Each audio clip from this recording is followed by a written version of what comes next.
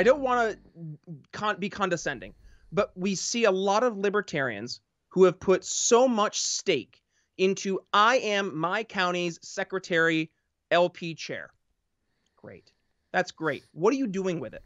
Are you helping elect local libertarians? Are you helping get people on board with the ideas of liberty beyond your echo chambers? What are we actually doing? What can we look for some KPIs and say that we've had some success? And that's where I've seen, and I came into the movement asking these questions, and quite frankly, Josh, not getting any good answers.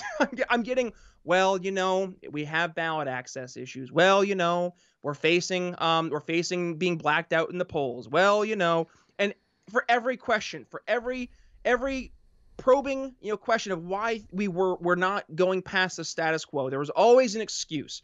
And I got to the point, I'm tired of excuses. People want to win, and they want to feel that they have a chance to take their ideas and move them beyond this kind of thought experiment, right?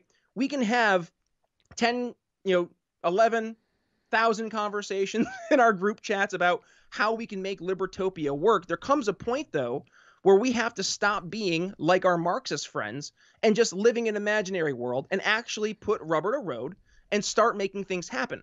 And that requires us to actually get out of our own way sometimes and to get uncomfortable. And that means meeting people who are not libertarians and actually, number one, meeting where they're at and helping find problems in their surrounding areas that we can address with libertarian solutions and show them that we're not just the people who are going to talk a big game online, but rather can actually go ahead and solve real problems right now.